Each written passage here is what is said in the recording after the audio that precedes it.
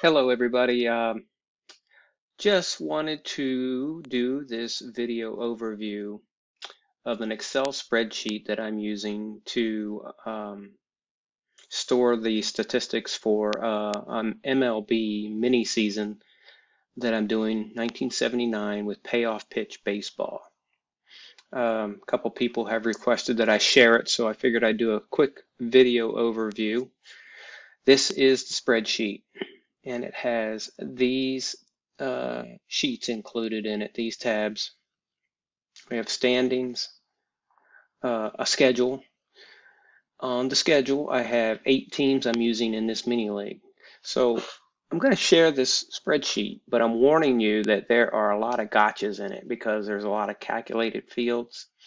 And though I'm sharing it, there's some things you're going to do to it that might mess it up. So I'll try to share some things I know about it. I'm used to working in it. But there's a lot of places that'll get you and mess it up. So anyway, I'll make a place where you can download it and share that link, and you can always download a brand new sheet if you need to. So I've only included 8 teams here. And I put my schedule here. You can do your schedule however you want here. If Red Sox are playing Cleveland and they win, you just put a capital W here, and their winning record will increase by 1. It was automatically calculated here, and it will display out here on the standing sheet. The top 10 batting and top 10 pitching, I don't know if I've corrected it on this one, 2, 3, 4, 5, 6, 7, 8, 9, yeah, are coming from these tabs. These are basically a link of the top 10 from here. And you have to be careful here. This is the batting statistics that are links from all these other sheets, individual team sheets. They're all linked here to create a batting statistics overview. So you have to make sure you have all the columns here selected before you sort the batting tab by batting average. First by hits and then by batting average. Once you get, if I do it without the hits, if I do it just by batting average, you'll see that some people that don't have a batting average will go to the top. That's why I do hits first, just to kind of filter that out. So whatever's here, the top 10 will show up here. So you can see Fisk is there, and he shouldn't be because he hasn't appeared in my replay yet. I guess he was injured or something at the beginning of the year. That's why I had the hits at the top, just to filter that kind of stuff out.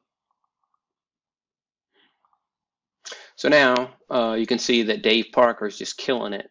And of course, this is 20 at-bats, but he just hit his 3rd home run today in a game I played. So now you'll see that he's listed at the top. And this is the batting average, home runs, RBIs, and stolen bases. Same with the pitching. It comes from the pitching tab. And this is a compilation of all the pitching, only the top 4 starters from each of these individual teams tabs. So make sure you select all the columns, otherwise you'll get the teams and the names mismatched if you do a data sort without them selected.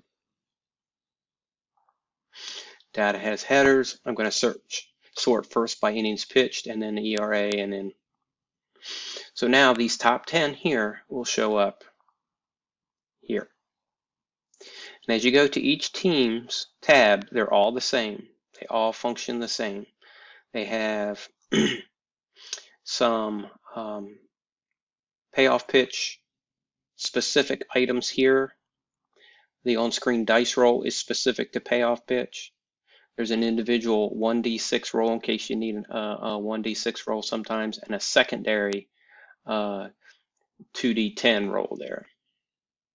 And there's also the sacrifice chart that, since it's used kind of more often than the other parts of the charts that I don't have represented here, I wanted to include that. So I have minimal references to the charts because I've got the stealing portion here, the fly out portion that I look at to make sure if I advance runners or not. I've automated the single runner on first, single on second, what happens to the runner on a double from first base, and defense. If you get a defense check, you can look here and it'll tell you that you want to look at the second baseman, fielding check 68. And of course, that's on the ballpark card. And if you get a hit, error, or out, this is automated from the charts as well. So there's a lot of calculated columns in there. So I score games right here in the spreadsheet. So if there's an out, you want to put an X. And as you go down to the next batter, you'll get a fresh dice roll. Say he gets a single, I put S. And you see you get a fresh dice roll. Sometimes these base runner calculations will reference the umpire. This is the umpire. If it references the umpire, this is his call for that runner. Say the next batter, Freddie Lynn, hits a double. Double with an asterisk. That's an RBI. And Freddie was then given an extra RBI. And to prove that, I'll hit undo. And you'll see Freddie goes back to 1 RBI. Put it back in there. And it's calculated automatically in his at-bats. Somebody strikes out, you put a K. So these are the values that are programmed into the auto calculation here if you want to use this scoreboard piece. X for an out, and what's that? That's 3 outs. So then you would go down here. Say the Red Sox are playing at Cleveland. Then, at Dodgers. We're going to pick the Dodgers. What I would do is grab the Dodgers and paste here. I'm going to paste special and I'm going to paste the values because some of those fields were calculated. So now I've got the Dodgers. I put it in the wrong spot. I'm going to undo and that should go up there because the Dodgers name goes there. Paste special values. So now we're in the bottom of the first. If Davey Lopes was up and he hits a single, and then Russell hits a home run, 2 asterisks because 2 RBIs. And you can see it's all calculated here. And then they get an out, and an out. The only other thing I think that I haven't shown you yet is a steal. So somebody gets a single and they steal, put a little O. You can see he got a stolen base there.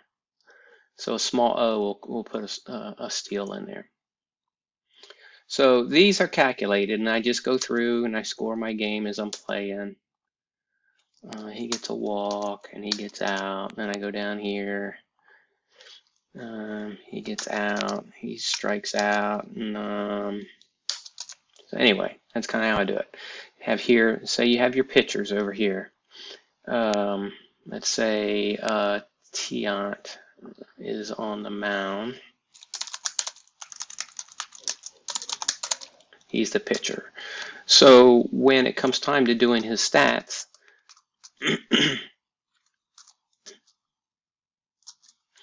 say I took him out at this point. Look at the Dodgers box score here. He's pitched 2 innings. And then I'm just going to look here. Runs are 2, hits 2, walks 0, Ks 1. So I'm just going to pop that in here, and then you can see 2, 2, 0, 1. These will then zero out because there's calculated, these are calculated columns in here, and it's using the information here and counting here and representing here. So now when the next pitcher comes in, whoever that is, say it's Spaceman, once there's more information in the box score, and then there's a single, and a double, and a triple, which we haven't had, and then an out, an out, and an out. Say it's time to take the spaceman out. He has an appearance. And now I can see that he pitched 2 innings, so he must have pitched 2. And now again, I just reference here, 2 runs, 3 hits, 0 walks, 1 K. So I'm just going to pop those figures in there. And it will zero out these figures here, and I'm ready. These will be the figures for the next pitcher that's entered in here. I can also take these numbers, like for Tiant. Not sure if he's listed over here yet. Let's say it was Eckersley.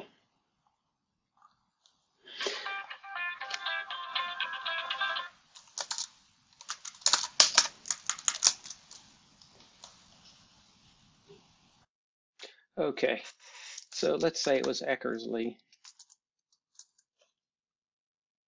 So what I can do is copy this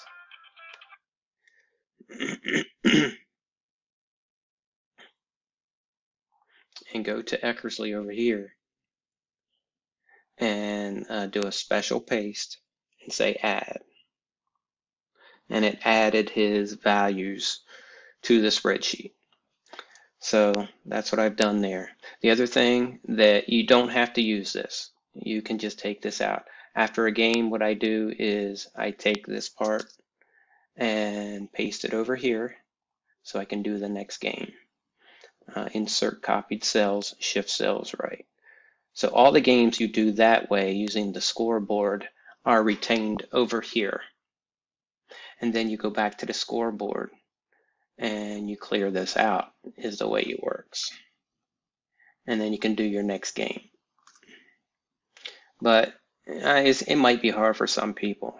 You can see that the numbers are in negative because I need to clear these out from that game, and then that'll zero that out. But the other part that people might be interested in using is right here. Hidden cells between A and I can be unhidden, and you can just populate your stats here. You can say, oh, he had 3 at-bats and he had a hit. And those will update the statistics as well. So they can come from here by entering those key letters that are recognized by the code here while keeping score, or you can just go in here and enter. Say he went 0 for 5. Just boom, like that.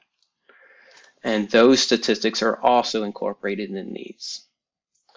So that's about it. I'm just going to go ahead and share this out, but I wanted to kind of go over a few things. There's a lot of gotchas in here, but some people might be able to take this and run with it. Some others might not want to be able to use something like this. So anyway, it is what it is. It's what I'm using for some of my games when I'm not using electronic scoreboard. If I use electronic scoreboard, I typically will export the results and paste them in here in this area to the right of the scoreboard. Paste just the values, or you go ahead and paste them right in from the spreadsheet that is exported from the scored sheet, and then those statistics are automatically calculated in here. Okay, I can take any questions on the forum, but I just want to go ahead and get a video out there about this spreadsheet at the same time that I share it out. Thanks for watching.